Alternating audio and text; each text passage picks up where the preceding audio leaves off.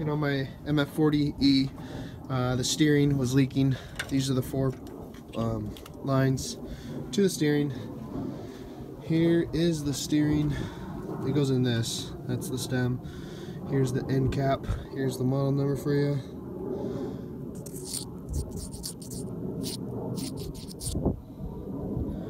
Here's the unit. It's getting nice and rained on. This is the seal that was the problem down in there. It's super hard to replace.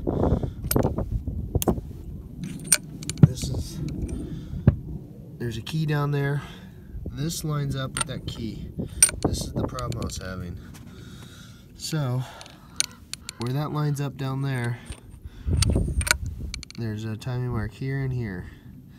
So I was just putting this on anywhere it just fit, just wherever it went. So that was wrong. These keys have to be in these. Can't be like that. It's got to be like that. So that's how that goes. I'll just try to throw this together real quick. Pretty much professional at it, even though I didn't put this guy on.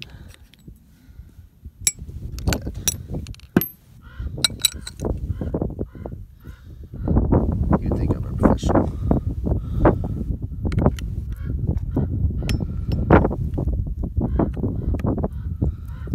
Okay, so that's how it goes. And also another thing to note is wherever this model number is, this one has a certain pin on it, this bolt, and it lines up like that. So wherever these are, that position, there's like a little set screw and ball bearing down there. So that one just has to go there.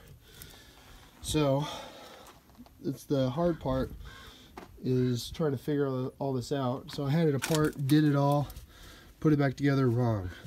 Okay, the powered steering wheel, I would start the tractor and then turn it and it would be like just fucking overpower me. So another time I couldn't even turn the thing, so I knew something was wrong. So I took it apart, probably this is the 6th time, and you have to unbolt it. You have to take off these 90s every time. You have to take this plate out every time. You have to undo these every time, and it dumps a ton of oil.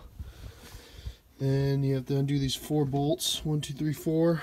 So I ended up making a hole in the battery plate so I can get a socket down there, and then I cut this guy out. So it's a little easier, but oh my god, it's just so much work to get this thing out. It's more than I wanted to do. I only wanted to take it out once. But anyways, I'll let you know how it goes.